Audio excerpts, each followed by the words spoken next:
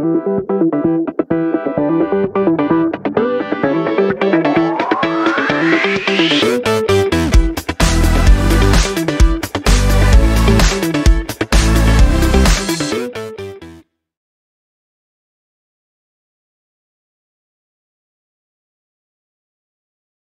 now let's understand the branches of mathematics. So most people don't understand this. We need to, before we get into any idea or concept or subject, we need to first understand how exactly it goes about. So first understand that mathematics basically has only three branches, basically three branches only. Now what they are? The first operation, the first branch of math is the arithmetic.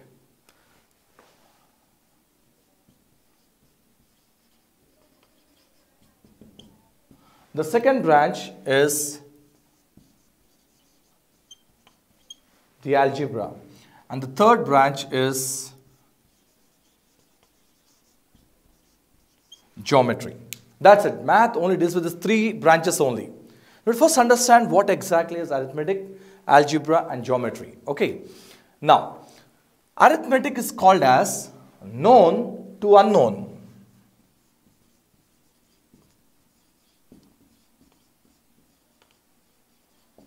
Now, what is this known to unknown? We first understand some tangible concept. Okay. Now, I told you that math talks all about numbers, right? Now, when I say known to unknown, what does it mean is, we'll take a number something like this. Now, you know what is this, right? It's known, right? Known. You know what is this? And because it's mathematics, we have to use some operation, right?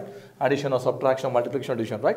So, I'll just use one operation plus, okay? You know this number, and I'll take one more number, like something like 39. And you know this number also. But when you add both the numbers, what would be the answer or the number? When you add both numbers, what would be the new number? No, we can't tell just like that, right? You can't just babble out whatever the number you get in your mind, right? We need to logically calculate it and tell the answer, right? Yes. Now, that's called known to unknown. So, we know these two numbers, but what is the answer? We don't know.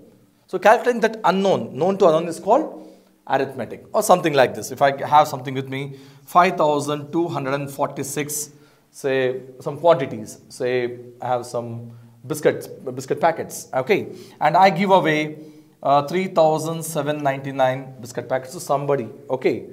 How much or how many quantities of biscuit packets are left over with me? See, I know this number, I know this number. But what's the answer? Well, I need to calculate that, right?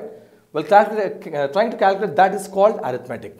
Or there are something like 648 people are, there's 648 rupees and 12 people contributed this amount, okay? 12 people contributed 648 rupees. If 648 rupees is contributed 12 people, what is the total amount? Well, I don't know that. I have to calculate that, right? So, calculating that, see, known to unknown, that's arithmetic. Or there's something like 9,586, certain quantities are there, like rupees are there, okay? And there are something like 18 people who want to share that money. So, what we do? Then we do the division, right? So, 9,586 rupees, if 18 people divide it equally among each other, how much will each person get? Well, I don't know that. So, I need to calculate that, right? So, all this is pointing towards arithmetic. That's called known to unknown. Got it? As simple as that. So, in our arithmetic, we are calculating known numbers to unknown numbers. Now, let's talk about algebra. Now, what is algebra? Okay, we understood what is arithmetic. Now, what is algebra? Algebra is arithmetic the other way around. It is called unknown to known. Now, what is this? What is unknown to known? Okay, now, let me try to put it like a tangible information. Okay, right. Now, I put a question mark. Okay, like some number. If I add this number to like something like 7, I get 10. So, what is that number? What is that number when I add to 7? I get 10. Well, you have to apply a logic there, right? So, you said it's 3, right? Yes. Now, that's algebra. Now, the same question, what I asked you right now by putting question mark, in algebraic form, it's written like this. It's written like x plus 7 is equal to 10. As simple as that. So, here in algebra, we are finding the unknown numbers. Okay, we don't know the number. What is the number there? Okay, it's a question mark. Okay, here in arithmetic, we have the question mark at this point. 84 plus 96 is equal to how much? But here we have how much plus 7 is equal to 10. Here we know the answer before only. But we got to solve for the question. Yes. So finding that unknown number is called algebra. As simple as that. Or something like, there is some number, and if I subtract 5764 from that, I get 93. Now what is that number? Now I need to do calculation, right? I need to calculate that. So instead of putting a X or question mark there, I put a dash there. So finding that blank, finding that X, finding that unknown number, that's called algebra. Okay. Now let's come to geometry now. What exactly is geometry? Geometry is when, see, the arithmetic and algebra, they both use numbers. Okay. Somewhere you find, known to unknown, unknown to known, but basically you're dealing with numbers only. Okay. And all these numbers are basically, many people don't understand this.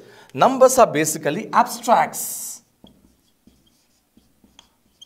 Now, what do you mean by the word abstract? Abstract means something which has no shape, which is not tangible. If I say 4, no, it's just 4 there. What does it mean? It doesn't mean anything.